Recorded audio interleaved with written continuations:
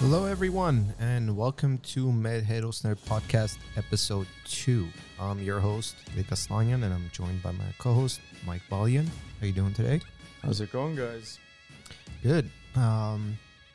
Unfortunately, Dr. Setyan couldn't join us today. He has a very busy schedule, and hopefully he can join us on the next episode, but he is a very busy man, so we're going to do this without him today, which we're going to dive into our topic, which is Armenian kingdoms. And obviously, we're going to talk about the first Armenian kingdom, which is Kingdom of Urartu. But before we dive into the main topic, I want to talk about a couple of things in the beginning. First, I want to talk about our first episode. Thank you to everyone who listened in. We had such an amazing response. The subscription is through the roof, and we were actually some of the countries I think it was like 15 or something countries, like just I have a list here, and besides the United States, we were here. Let me just read this off. We basically United Kingdom, Canada, Australia, Netherlands, Armenia, Argentina, Germany, France, Mexico, Iran, Cyprus, Lebanon, Sweden, Brazil, Czech Republic, Syria, Sierra Leone. Wow. Sierra Leone, wow. Yeah. Russia, Norway, and Greece. So thank you to everyone who listened to our first episode. We are excited. We want to do this every week. And if time allows us, we do have a busy schedule with the Mer Herosner project that we do. And, hopefully we can bring more episodes to you guys on a weekly basis. But if not, definitely bi-weekly, I guess. We're going to do our best. One of the other things I want to mention is that if you follow us on Instagram, we kind of took on a project. We were introduced to an animation studio in Armenia called Popok Animation. They're actually in Gyumri, and they do some amazing work. And we met the owner of the studio. His name is Arvan. We were introduced through Fred, who some of you on Instagram, I think his handle is Goliath. Goliath the Great. Goliath the Great, yep. Yeah. If you don't follow him, follow him. Yeah, definitely. And follow us too, which is at Mer Herosner. Don't forget about us. Yeah. What happened is when we were introduced, they're kind of in the same realm of what we do here with the 3D sculptures. Well, what Mike does.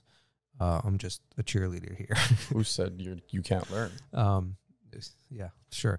And then, so basically, what we did is we kind of joined forces, and he had this amazing idea to create a school to teach the next generation over there how to do 3D animation and 3D sculpting, and to basically the idea is for these kids first to have something to do, to learn a craft and be able to get decent paying jobs. And at the same time, this is to create an industry to be able to bring big studios such as Netflix, Amazon, Pixar, so many out there to basically give the projects to these companies in Armenia. To outsource work to Armenia, because there's a lot of outsourcing that goes on in the 3D industry, or where they send work to India, to Russia, and some of the more prominent Eastern European countries. And, they have a lot of talented artists on that side. And we both know Armenians are a very talented bunch in terms of anything artistic, creative, anything. So the goal is to kind of have to put Armenia on the map in terms of with some of the more major studios like Netflix, like DreamWorks, or Pixar, some of the more prominent video game studios, to outsource work to Armenia, because they do really good work. Yeah, we've seen it. And they're already doing good work for the Russian market. I forgot some of the studios that he'd mentioned. I think it was the studio who actually did the New Bagadzin, yeah. I forgot what it was called, but yeah, they're currently working on a lot of stuff out of Russia, And the goal is to tap into the US market and become an outsourcing, country. So the idea was Arvan from his side, we need computers. So was it the Gyumri Polytechnic Institute? Gyumri Polytechnic is going to give one of the labs, and then also there's one facility that the Tumo Center used to be in. The one in Gyumri. In Gyumri. Which they moved out of. And now Popok Animations has taken over that specific area. Yeah. So we from the Mer Herosner are donating 2 computers. Each computer costs about $1,400. Alvan from his studio is donating 3 computers. We also have Henry, who the Netflix producer. Henry Hovhannisyan? Yeah, Henry Hovhannisyan. Yeah. He's going to donate another 2. And this is all going through miasin.org. Now, those of you who have been on our website, the sculptures that we sell, actually $30 from each sculpture goes to miasin.org. And miasin.org is what they do is they help displaced families from the war, the soldiers that have been wounded or they're handicapped. Amazing organization. You can actually, if you want to donate any amount, you can go to miasin.org, and any small amount you can helps. But for this project, the goal is 25 computers. So we have 7, but I think there's more. There's more. They donated. Somebody donated 5. Who's anonymous. Another person donated 2. So far we've collected over $20,000, and the goal is to get 35. So we're about $15,000 away. So for that one, you can go to miasin, and that's spelled miaseen.org/Popok, and that's POPOK. And again, whatever amount you can. And we're going to split the computers in both labs. And this is going to be free of charge for all the students. So all these kids are going to get to learn 3D animation and 3D sculpting for free. So it's a great cause. We're definitely going to be supporting them, because our goal eventually is to send our projects over there, because our I guess you can call it our sheet of things that we need to do is so much, and Mike by himself can't, Well, ultimately, besides the help in what we're doing, it'd be, an honor and a dream to have our idea be produced in Armenia. It's great that it's here local. Just want to announce that to everybody. We don't make anything outside of the U.S. Everything's made here. Yeah. But ultimately, we would love. It was one of the initial things we discussed. Interestingly enough, it might come to fruition. Yeah. That's our goal. We eventually want to do everything in Armenia to help the economy. So that's pretty much the announcements. So our main subject today is the Kingdom of Urartu. So, if you guys don't know, Urartu was the first official, kingdom of the Armenian highlands. Obviously, Armenian highlands was so large, but before the kingdom, there were mostly tribes, I guess you can call them, right? Different tribes, and different people. I think they were called the Hayasa Azi. That's and it was like, I think it was 1500 to 1200 BCE, and they were just local tribes who were Armenian. But then in 9th century BCE, the Urartu kingdom was created, I guess. Created or kind of banded together. They were basically 3 different provinces, if you will. Yeah. One was called Ararat, one was called Taik, and the other one was called Nairi. And the first King Aram, basically kind of banded them together and more or less created.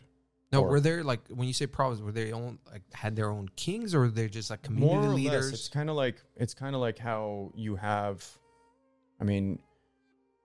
how we have our own governors in every state, right?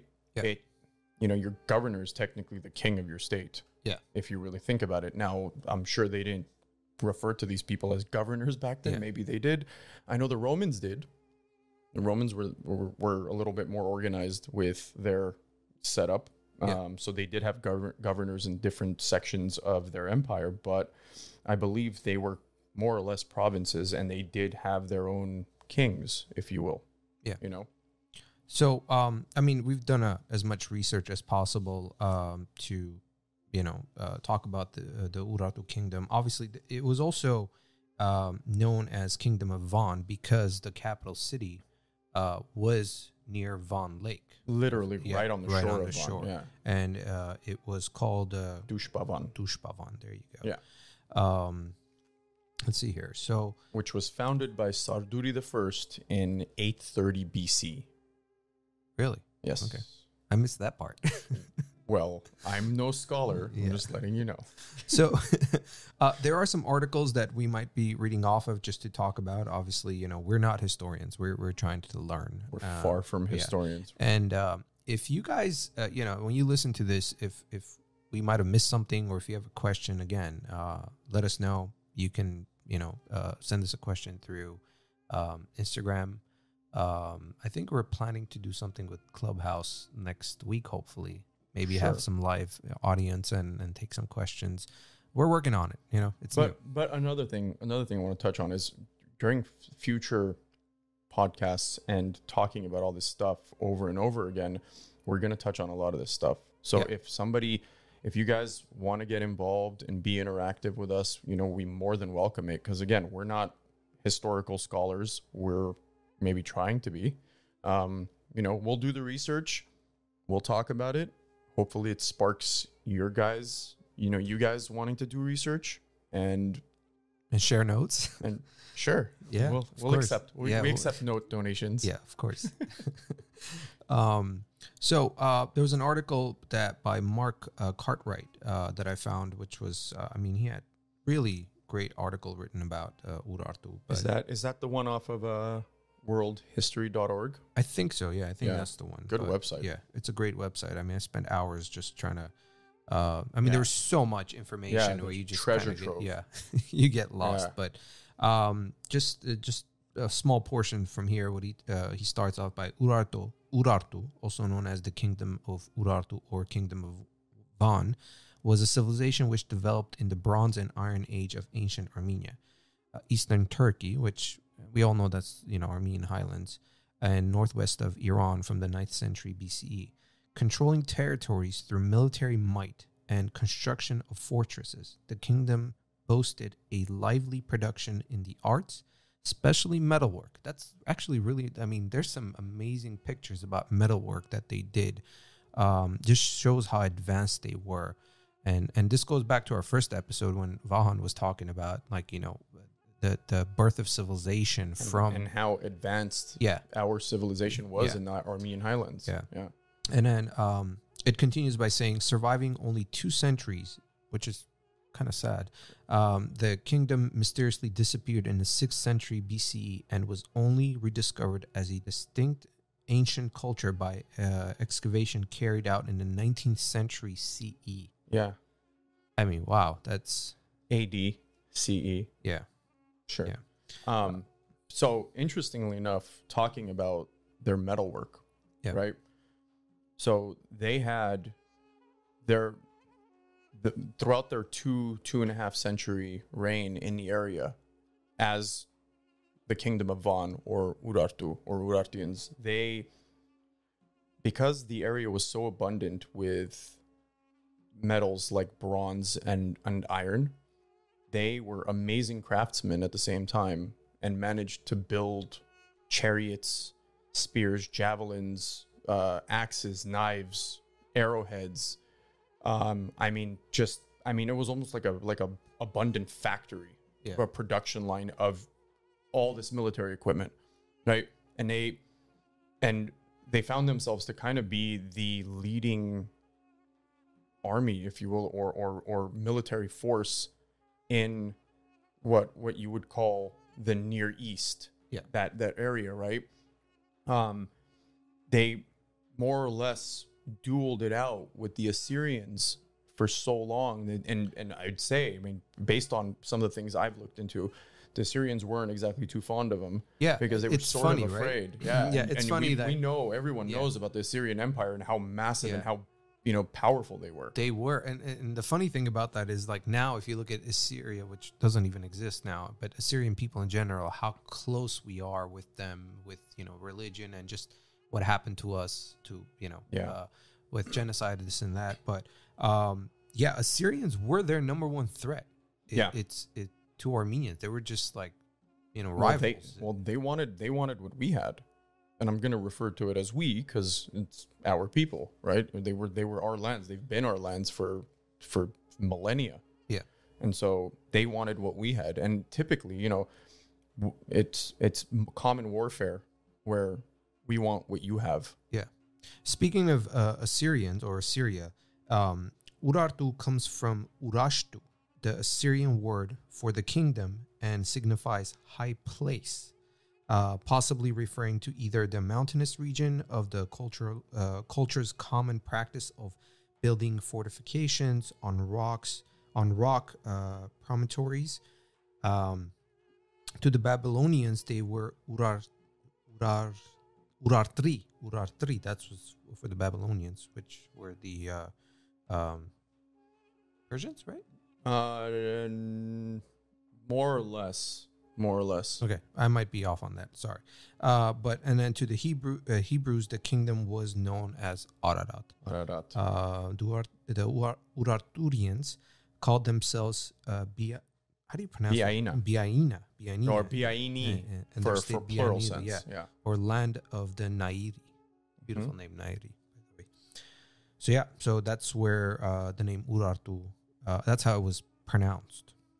Yeah, so, you know, they have, I think it had something to do with the ancient cuneiform from Mesopotamia, their form of the cuneiform, and that's kind of how they pronounced it during those times. And, you know, they had different versions depending on where they were from. In the southern regions, they called them by different letters or different words and whatnot. And apparently here's some interesting knowledge that I found. In Mesopotamia, the vowels A and U with their cuneiform version were commonly altered, which was another way of saying Ararat or Arata. Early biblical texts were found in Palestine, or modern day Palestine, which confirmed the name Urartu was an altered variation of Ararat or Urarat. See how the I think Vahan mentioned that on the last episode. We kind of touched on some of these points the last time we all spoke. Yeah. Wow. Okay. So this article, it continues about prosperity. Urartu sprang from the Confederation of Kingdoms, which you mentioned, which had developed from the 14th and 13th century BCE onwards. So you were right. It is. Of course, I was right. What do you? Yeah, okay, Mr. Historian. Urartu developed from the 9th century BC, which combined these smaller kingdoms, probably in response to the external threat from Assyria. Again, these damn Assyrians, man, come on. Hey, man, they had a nasty grip in that area for a very, very long time. They really did. Yeah, no, we love the Assyrians. Actually, my wife is actually quarter Assyrian. Interestingly enough, I know you kind of read over something that said about the demise of the Urartu or the kingdom. We'll get to that. Yeah. We'll get to that. Yeah. That's the end. Yeah. There's a lot of touching points about how the Assyrians fell as well. And then it continues. The culture prospered thanks to settlements, particularly necessary against the attacks from the east and the west, eager to capitalize on the region's wealth. So, I mean, they were, landlocked as a kingdom. They really, for a while they were. Well, I mean, if you look at the map that they have, they're landlocked. There's really okay. The first century of Urartu's official existence, if you will, based on the information that we found and based on the information that's out there, they look like they were landlocked. But then you kind of go forward into Argishti Arachin, Argishti the first, and then his son that succeeded him, Sarduri the second, and hence why I think, if I'm not mistaken, in the 2nd century time of the Kingdom of Van, we had, I believe, about 8 or 9 different kings, and the two that are always mentioned are Argishti and Sarduri. Sarduri the second was Argishti's son and his successor. Argishti the first managed to actually expand the lands, not in a, I guess, kind of took territories. Mm-hmm. So that's why you don't see on the maps, any map that you look for Urartu doesn't extend necessarily to where it's supposed to go. But when you really deep dive into it in the areas that they controlled as far north as the Caucasus Mountains, which is like basically the border of modern day Georgia and Russia now, all the way to the Caspian Sea. Sorry, Azerbaijan. All the way to the Caspian Sea, all the way down to the Persian Gulf, right down to the northern part of the Persian Gulf, and all the way to the Mediterranean Sea. So think about it. You have 4 seas that you extended your territories out to. And that was basically what, near the end of the reign of Argishti first, into his son taking over. And his son even expanded him further until there was some complications near the end of Sarduri II's reign. We'll get to that later. Yeah. But it was a massive, massive kingdom. And if you really think about it, the Assyrian Empire and the Kingdom of Van at its height were technically considered at the time and in the region 2 superpowers. Wow. Yeah. I mean, it's unfortunately, you don't find too many maps that portray the greatness of how big our lands actually were during this time. And it was, again, I don't have the dates on it, but I think it was about a good 120 to 130 years after the inception of what we would know as the Kingdom of Van or Urartu. Interesting. Very interesting. Okay. So, dropping that knowledge. That's some good research, man. I'm proud of you. And then we want to dive into like the government and territory, how things were run, how their rules and laws were. The government of Urartu functioned around a centralized monarchy with a close circle of advisors and a much larger group of civil administrators who supervised temples and such construction projects as fortresses, roads, and canals. The fortress capital, Tushpa, was built on a limestone promontory on the eastern shores of Lake Van in the highlands. So yeah, speaking of that canal, King Menua built a 72-kilometer long canal. I mean, 72 kilometers. What is that? 50 miles? Yeah, somewhere around there. That's a lot of digging, man. Yeah. They didn't have bulldozers. I don't think their shovels were. And it's still there. And it's still there. Like it's like the actual canal that was built back then. We're talking 2,900 years ago, man. Is it still being used? Still there. Yes, there's water in it. It still goes. I mean, I don't know if they're using it for irrigation purposes, but that's what it was built for. So it's for irrigation. Absolutely. Okay. I mean, the only thing you can float on that thing is like a baby dinghy.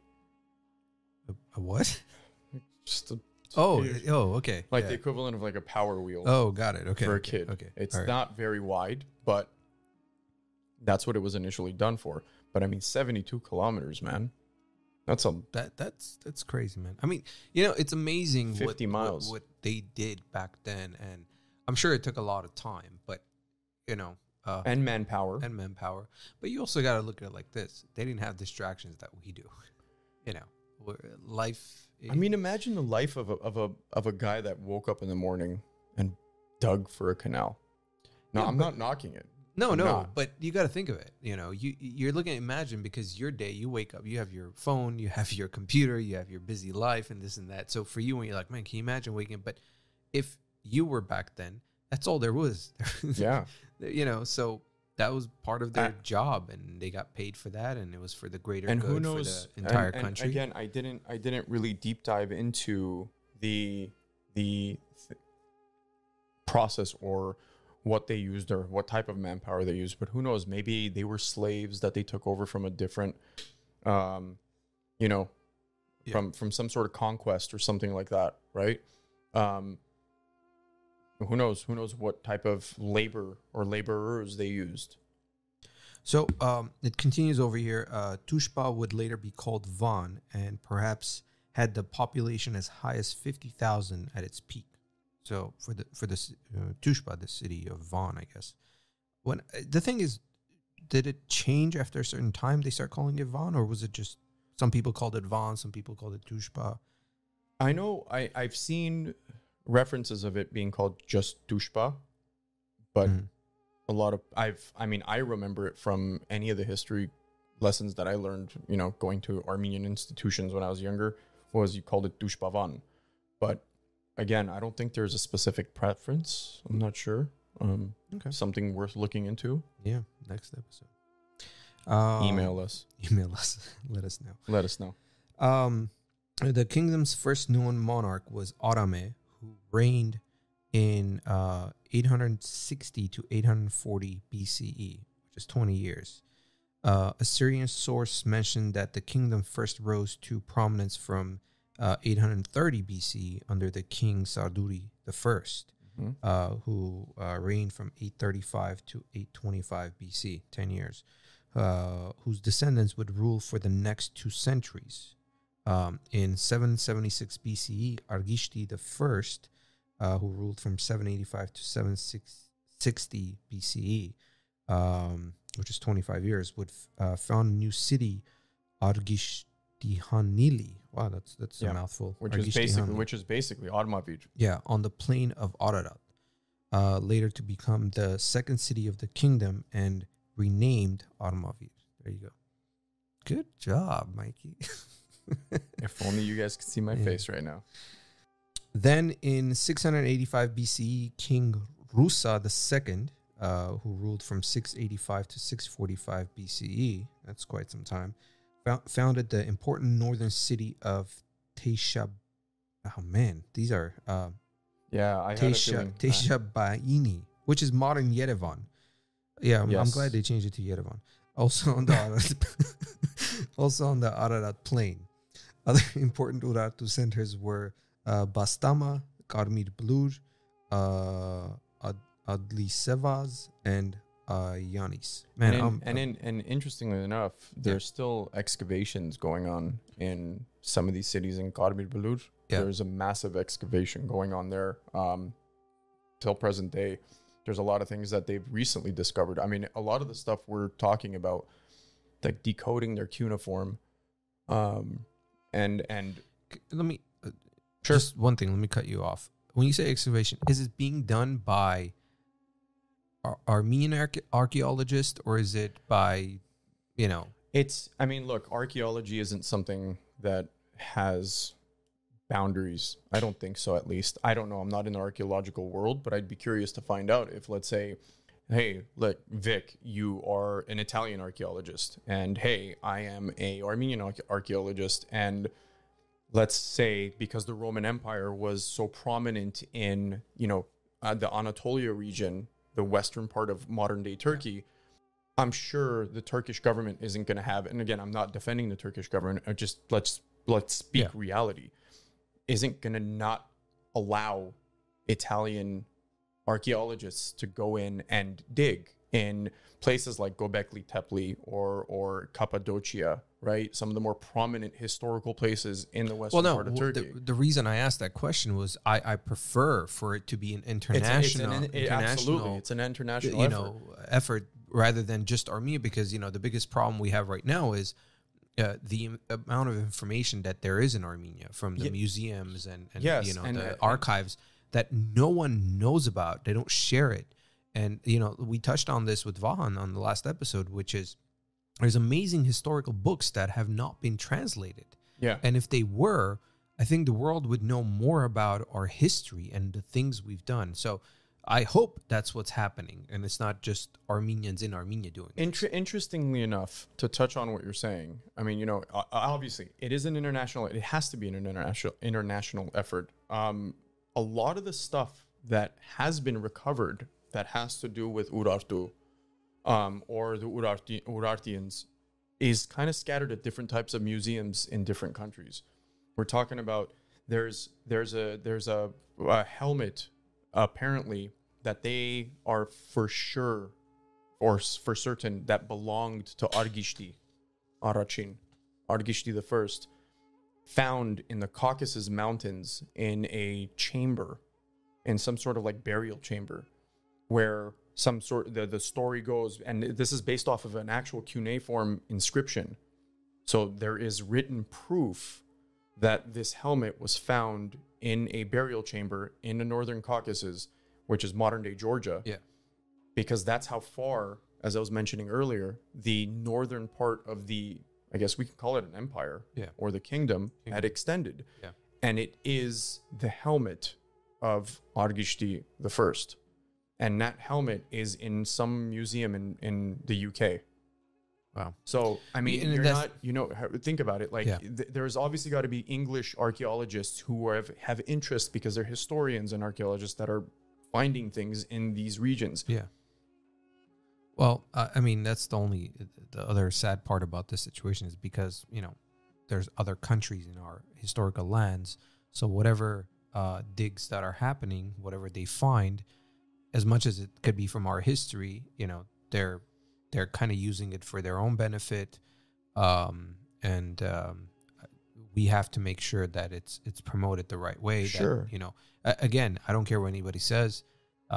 Eastern Turkey is Armenia, period. Well, I mean, like 70% of what Turkey is today is Armenia. I'm not going to go 70%. I'm going to say Eastern Turkey. We're not is knocking Armenia. it. Yeah, that's reality. We're being realists here. And, I'll tell you one thing.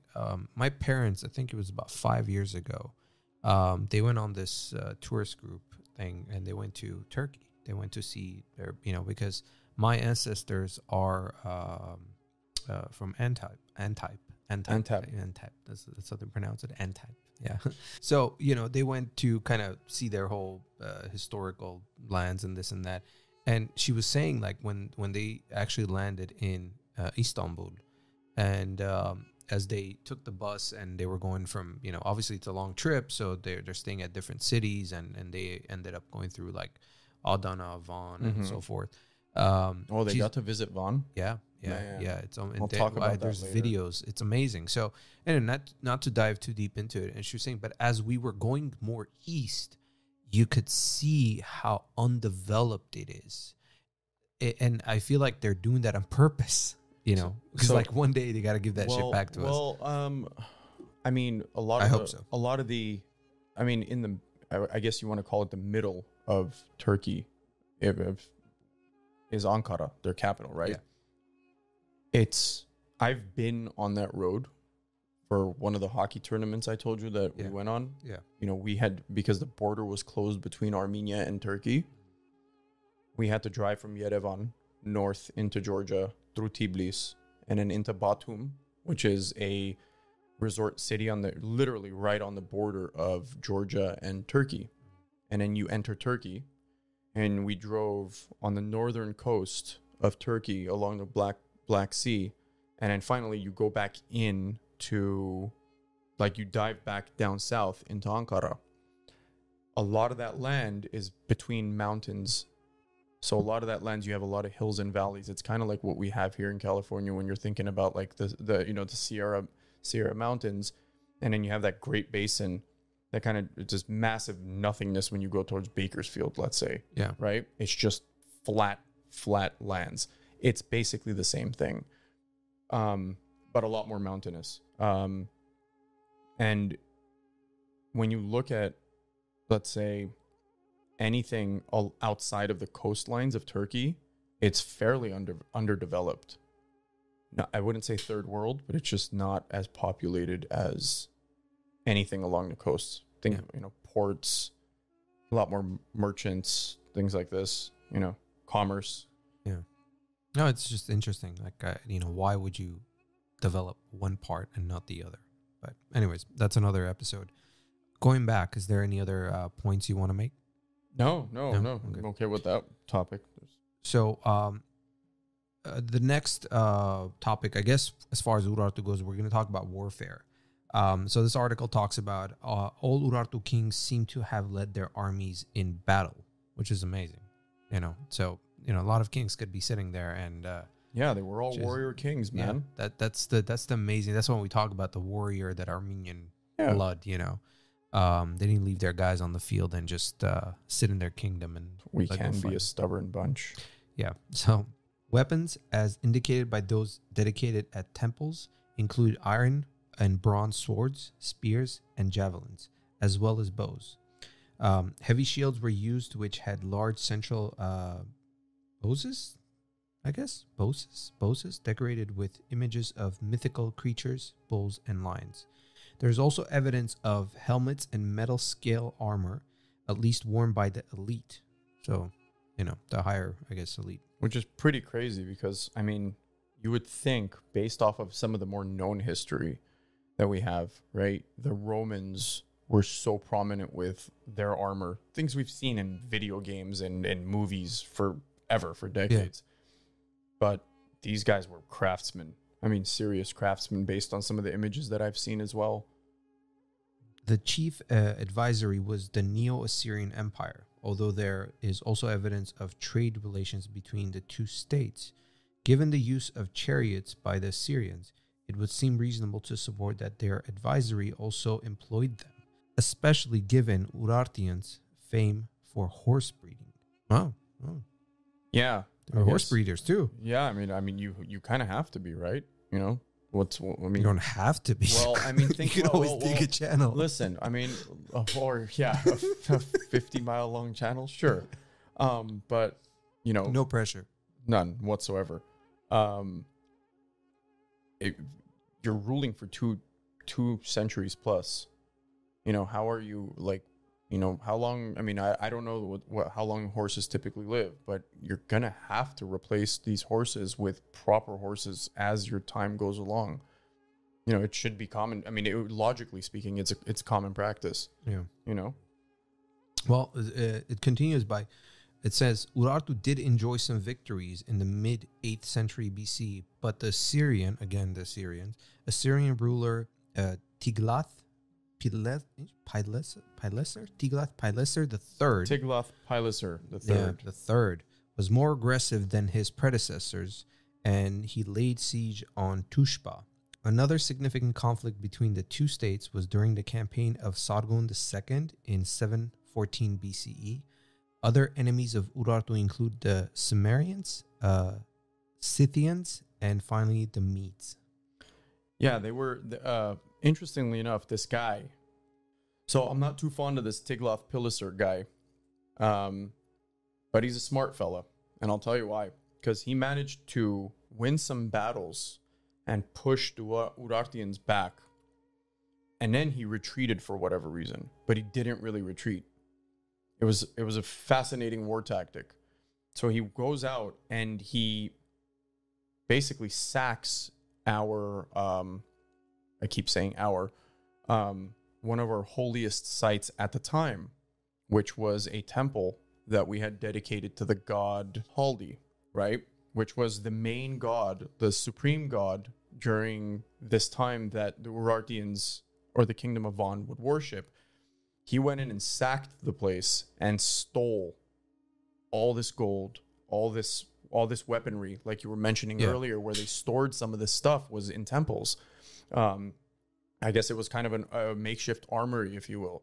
Thousands upon thousands of these weapons, thousands upon thousands of these shields, and you name it, the guy took off with, right? Wow. And then came back, and in this time, he managed to cause enough damage to the southern part of Urartu, or the Kingdom of Van, where he managed to get himself to Dushpavan.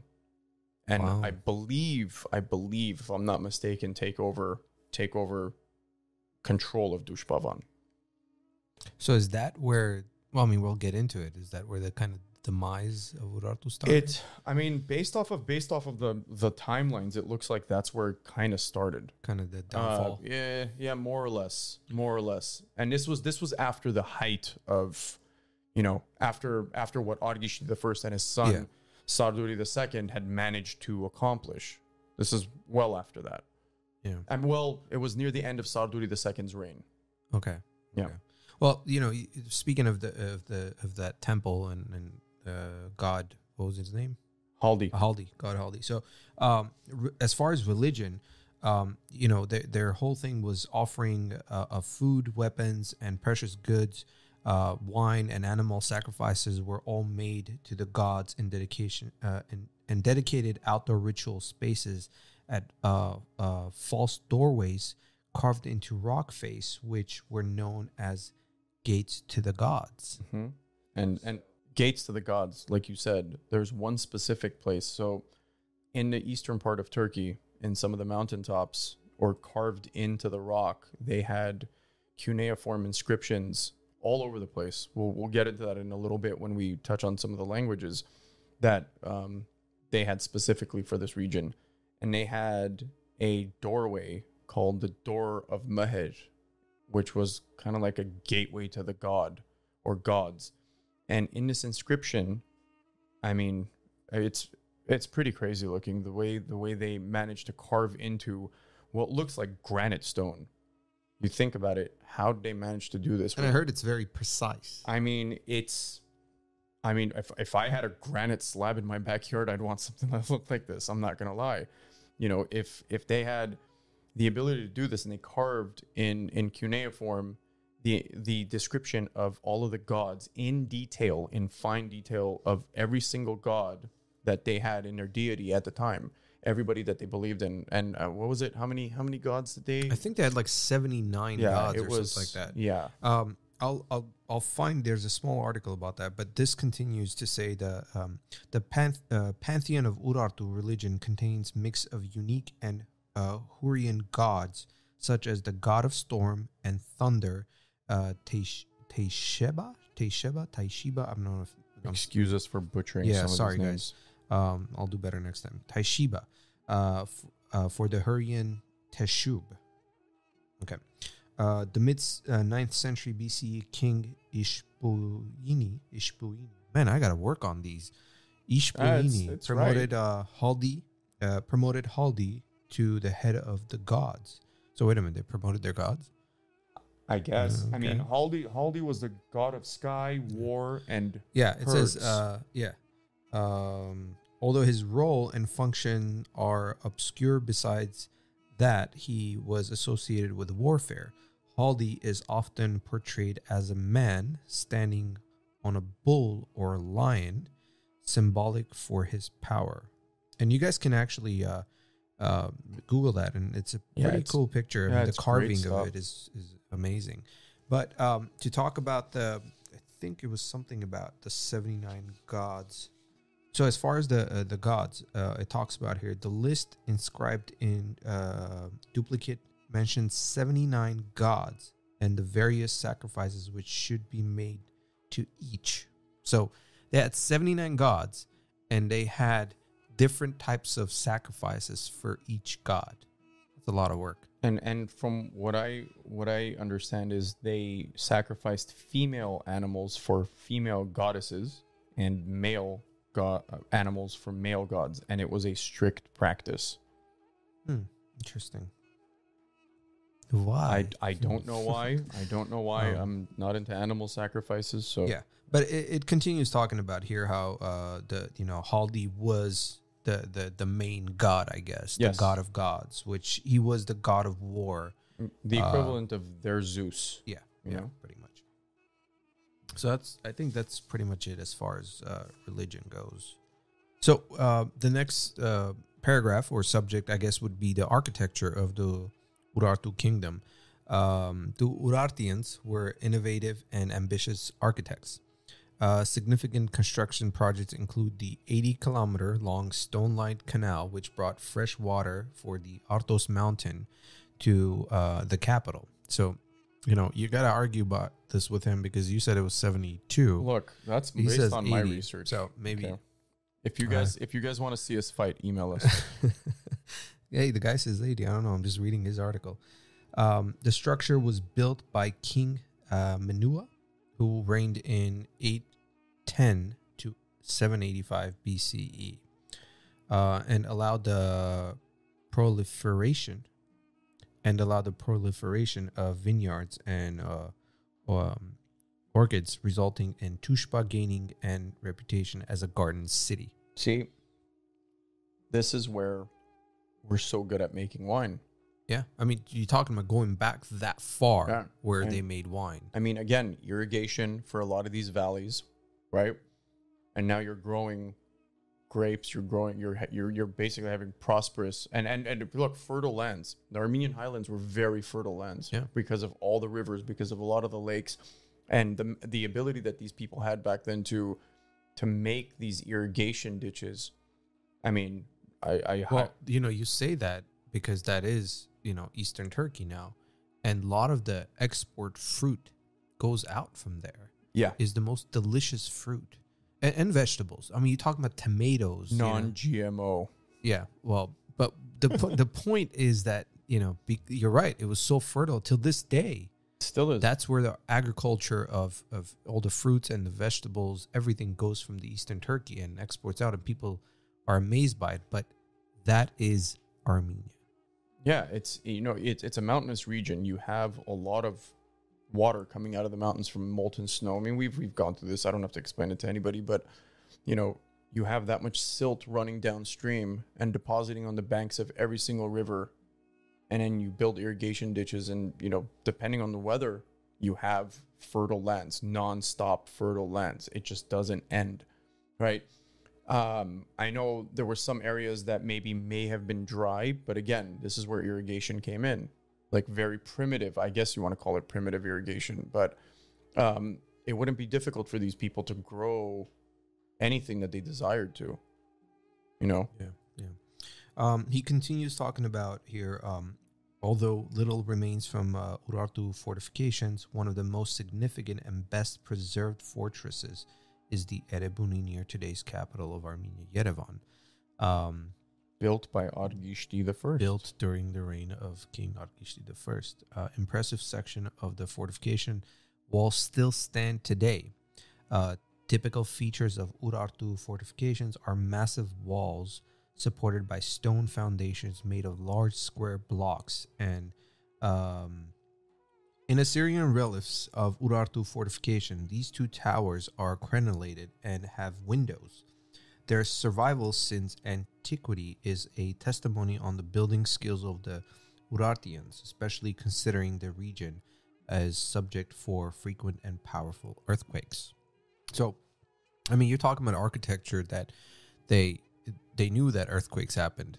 So, it's like kind of like modern how they have these spring systems in high-rise buildings, which so yeah, they sway. Obviously they didn't have that, but they did consider that earthquake. So they made them really heavy to possibly withstand that movement of the earth. What's interesting is this had to be built sometime around the 7th century BC, right? Think about it. It's 2800 plus years old. Mm-hmm. And I visited it. I've been to the Erebuni Fortress in, 2010. I mean, a lot of the lay of the land, like the way it looks architecturally, if you were to look at if I call it the blueprints, maybe, you can kind of see where all the walls are and how you would, let's say, maneuver around the place and walk around, if you will. It's really interesting that it still stood the test of time. And man, what an absolutely amazing view of Ararat. I mean, seriously, it's perfect. I've never been. It's on a hilltop. Yeah, it's on a hilltop. So it's From what my parents told me is they took me when I was a kid, but I don't remember. So, but definitely, that's one spot I need to go to, and hopefully next summer. Continuing, it says, palace buildings are composed of multiple chambers and larger halls, The former usually with the roof supported by a centrally placed wooden column, and the latter by multiple rows of columns. Other features are open courtyards and storerooms where large pottery jars were sunk into the floor to hold floodstuffs. Interesting. I thought of everything. Wine and beer. I mean, they had to reward their laborers, right? Isn't that what we know with modern mainstream history about the Egyptians, where they were gifted Beer, a jug of ale at the end of their shift, if you want to call it that? Yeah. You know? Man, must have been nice. I mean, if that was your reward back then, what else would there be? It's not like I'm just saying, like, that was very, you know.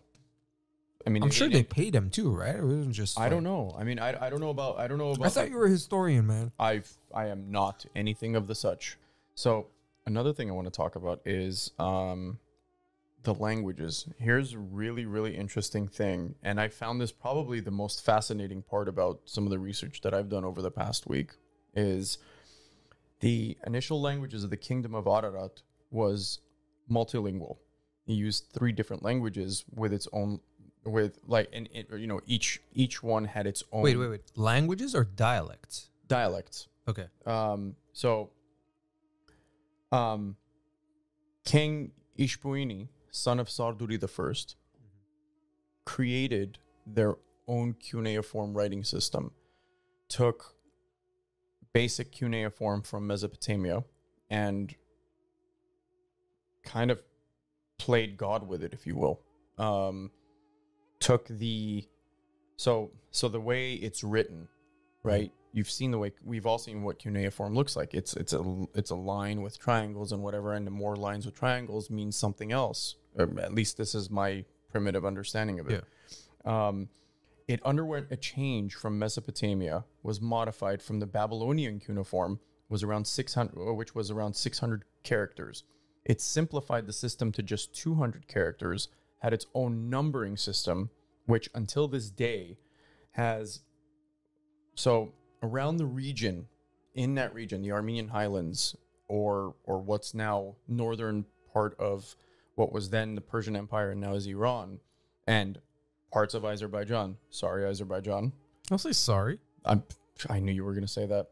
But, and in Georgia and whatnot, in the mountains, they had 1,000, I think according to what they found, is 1,350 inscriptions, cuneiform inscriptions, that have full proof of all of these facts, right?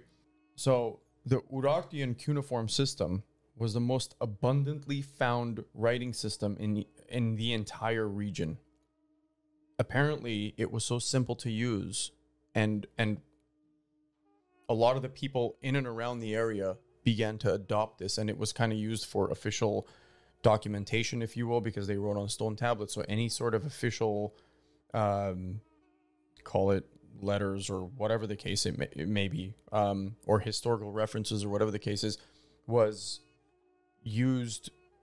They used this Urartian cuneiform as the main way to talk to one another, and it was adopted by a bunch of the tribes or whoever was a part of the kingdom back then.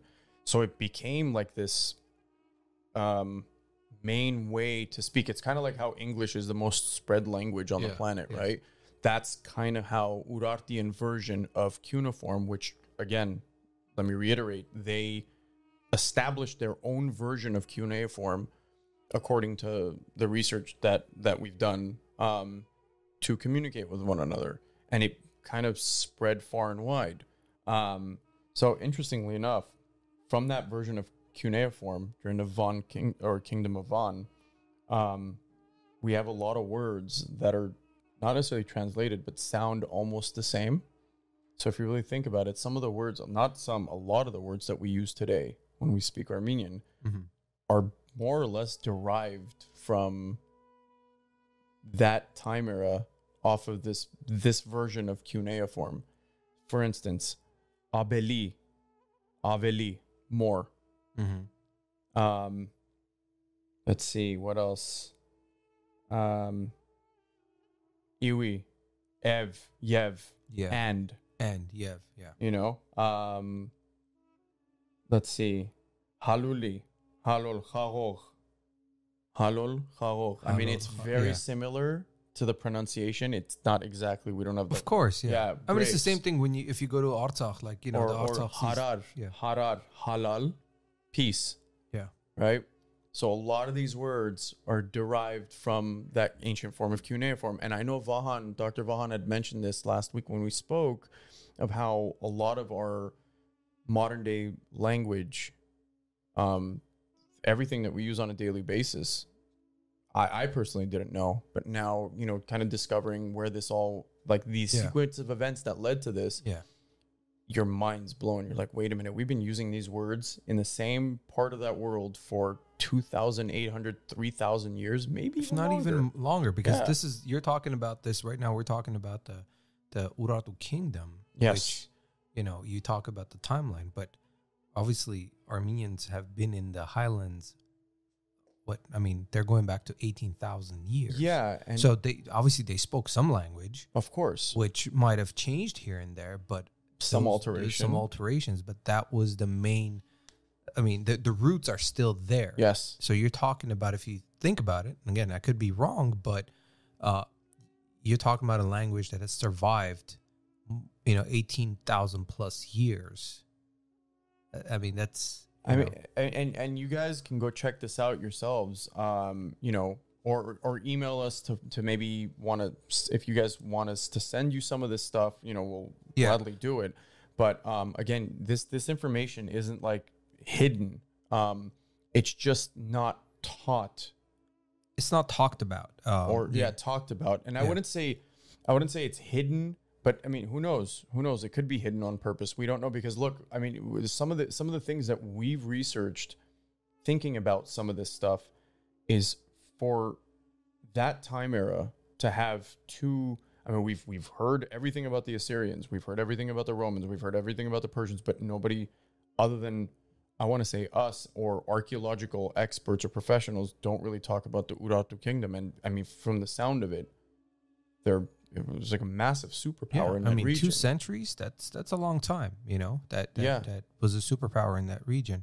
And, again, everyone, this is something that Mike and I have researched. And this is the whole point of this, is to talk about this. So while you're listening, and if you have any interest about the Urartu kingdom or Kingdom of Van, go do research yourself, learn about it. And you know what? If you have questions, send it to us. We'll research with you and answer on the next episode. And it's and there were some questions that we're gonna answer also at the end. One last thing I want to touch on. They also had their own arithmetic system, which is really fascinating. I think maybe even more so than the language. And look, I'm not a math junkie. I'm not whatsoever, right? But they had their own system of using dots and circles and different types of, I guess, not drawings, but images to depict certain types of numbers, which was not derived from anything of the sort. It was just kind of, somewhat derived of cuneiform, but they took cuneiform lettering and turned it into a numbering system, right? And then they, in essence, went away from what the ancient Egyptians used, what the Hittites used, and what was generally used in that part of the world, which was one little dash or a stripe meant 1, 2 stripes or dashes meant 2. Basic stuff, right? Basic arithmetic. But according to a lot of the stuff that I looked into, we had our own numbering system, which is kind of fascinating. Like, who does that? The numbers are universal. Well, who does that? Armenians do that, because they go, what? Man can't got it. Yeah, I don't like how you're doing that. I'm going to come up with my version. Yeah, so it's super fascinating. Again, we can do a little bit more research. You guys can do a little bit more research and find out about this. But I think one of the most fascinating things I found out was the arithmetic system. It's a little mind-blowing, to say the least. Yeah, that's amazing. Having said that, the last portion we're going to talk about the decline of this amazing kingdom, which is sad. But the article continues. It says, in the 7th century BC, the Urartu kingdom came to a mysterious but violent end when sometime between 640 to 590 BCE, the cities were destroyed. You're talking about 50 years. So in a 50-year period, this kingdom was destroyed. The state was probably weakened by decades of battles with the Assyrians. Damn, man, these Assyrians. They just don't go away. But wait, there's good news on that front. And it may have been too overstretched to control its own empire. So that actually goes back to what you were talking about, how, we have this map of Urartu, but, how it was extended out to further. So obviously the bigger you are, the harder you fall.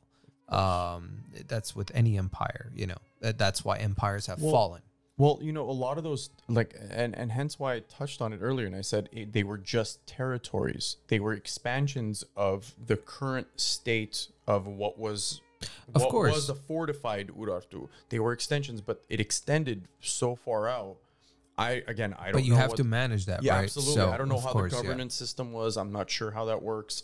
But it, again, you said it, where it kind of overgrew itself, and you had a lot of people at some point. I'm sure they probably formed alliances.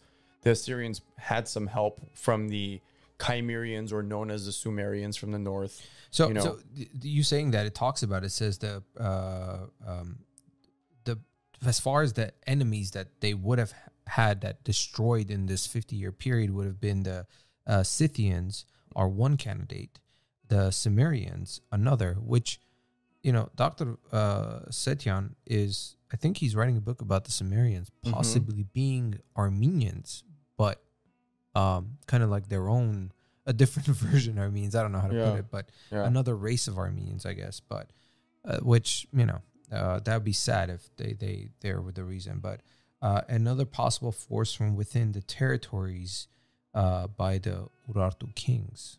So again, that goes back to issues. Goes back to territories. I'm sure they had mini kings here and there, and some sort of power grab or whatever the case is. But that's all hearsay. Again, there isn't enough evidence to suggest one major pitfall to why the kingdom fell. Yeah, and I guess there's been some finds of 3-pronged arrowheads, which belong to the Scythian archers. They were found in these destroyed areas of the kingdom. God, who thinks of making 3-pronged arrowheads? Yeah, that's pretty nasty. Yeah. So again, that when they found this, that's indication that it could have been. That's clues. What they're saying. It could have been clues. One of their clues. Yeah. The destruction of the city by fire sometime between 594 and 590 BCE seems to have been unexpected, with granaries recently filled and weapons and precious belongings seemingly abandoned in a hurry. So something major happened where they just left everything and just kind of rushed out. So the one thing that I came across was apparently Babylonia, or the Babylonian Empire, once they managed to take out the Assyrians, at almost the same exact time, the Urartians disappeared, according to whatever we can find. So it almost was synonymous or simultaneous that the Urartians and the Assyrians the Assyrians were conquered and taken out, but the Urartians were, I guess, call it vanished, lack for a better term, right when the Babylonians took out the Assyrians. Now, one can speculate that the Babylonians had everything to do with it. I don't think they vanished. I think just the kingdom fell. Yeah. But I mean, if they vanished, we wouldn't be here. Well, so. Not vanished, lack for a better term. But again, they were almost simultaneous, if you will. Yeah. So it says it's likely that the various cities of Urartu succumbed at different times to different peoples over a period of 2 or 3 decades. So it was a kind of a slow, gradual, I guess you can say. It started at the reign of Sarduri II. You know, there was issues that he had politically and being attacked from all sides, because look, any empire, look throughout history, any empire that grows and grows and grows, everybody's trying to take you out. Right? It's just basically what happened. And when you occupy an area that's so rich in natural resources and, you know, fertile lands, why not? Everyone's going to take a stab at you. Yeah. No, you're right. And the last paragraph here that is pretty much the end of what happened is the territories of Urartu Kingdom had once occupied were ultimately taken over by the Medes from 585 BCE onwards, and then incorporated into the Achaemenian Empire of Cyrus the Great. Cyrus the Great. Yeah, in the mid-6th century BCE. The Urartian language, however, would survive into the Hellenistic period. So they were at least able to preserve their language and keep it. Many Urartian towns would become the location of important settlements throughout antiquity, and many of their Urartu names survive today. Unrecorded and unknown to ancient Greek historians, Urartu would have to wait until archaeological excavation in the 19th century CE to take its place as an important regional Bronze Age culture. Yeah, we were kind of awesome back then. Yeah, and it's sad. Kind of, very awesome. You know, that's the thing, that it's so sad that it took that long for them to be able to kind of have recognition of who they were as people and their the kingdom, the might of the kingdom. You know, 200 years again is a long time, and especially in that region, because you know you have. I mean, when you think about that area, you always think about, you know, the great Roman Empire. You always think about the Persian Empire of that time. And you always think about the Babylonians, the Assyrians, and the Greeks. You don't think about anything else. Yes, we as Armenians, we know that we occupied that area, but to what extent? I'm not going to lie. After the research that we've been doing this past week, yeah, I mean, I'm mind blown as to how large and how prominent our the kingdom of Van or Urartu actually was. Yeah, it's amazing. Truly, it's amazing. And how advanced they were. Yeah. Well, that's pretty much, you know, I know we try to get into it as detailed as possible, but we're just kind of following, you know, kind of like segments about this amazing kingdom, and obviously we can go far deeper, but that would be a 4-hour podcast. So hopefully you guys learned something. Again, I hope this was interesting enough, and our goal is to encourage you to go do your own research and share with us questions you have. Again, you can email us at pod@merherosner.com.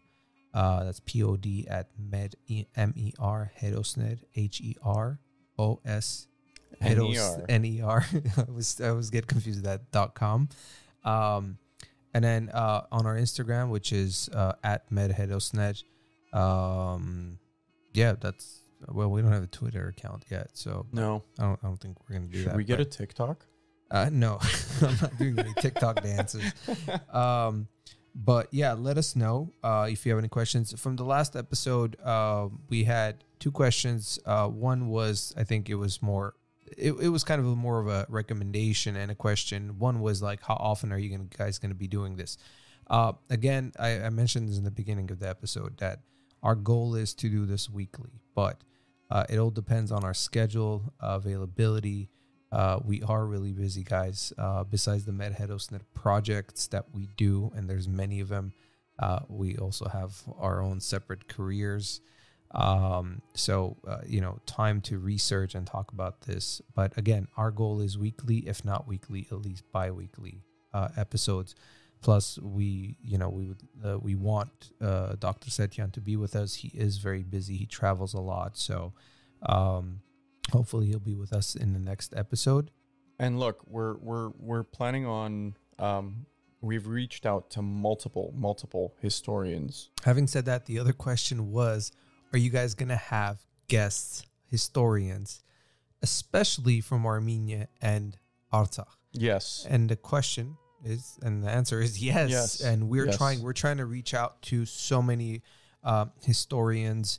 The other thing is, the historians that we want to speak to also need to speak English. We want this to be in English, because if we do it in Armenian, we want this to be in English for a reason, and that is for other nationalities to listen and learn about our history, to have that interest to go do research about, for example, who this big, what was this empire about.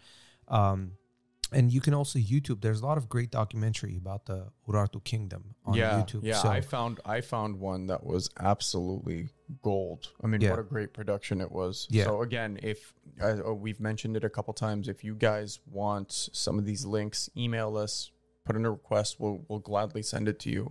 No problem. But in terms of the historians we're going to get, we will have these guests. We're hopeful that we can get some of these people on to, again, we're not historians, we're not historical scholars. We're just doing this research just like any one of you would. Yeah. And talking about it. Yeah. We're hoping that you guys would want to get involved in asking questions that'll spark our interest further into doing this research. Yeah. Because we're, again, like Vic said, we're doing this out of our own time. Because it's a passion. This is amazing. This is fun. We're learning more and more about our culture and our history and our roots. And we're hoping to spark that in every single one of you. Yeah. And for you, later on to pass it on to your children, friends, family, when you're gathered around the table, instead of talking about current affairs and nonsense, spark a new conversation about our great history, kingdoms, kings, any era. So make it a dinner table conversation. That's our goal. Having said that, I think that's pretty much it for this episode. I hope you guys enjoyed it. Sorry if we've made some mistakes, but again, it's a learning period, and we are hopeful that we'll have more guests. And I think next episode we might end up doing it a live clubhouse room. We're working on it. We're trying, but we'll see. We might eventually. We might have some things that we're working on, and we might touch on some Alexander the Great. Yeah, definitely. So, having said that, till next time. Till next time, guys. Thank you. Take care.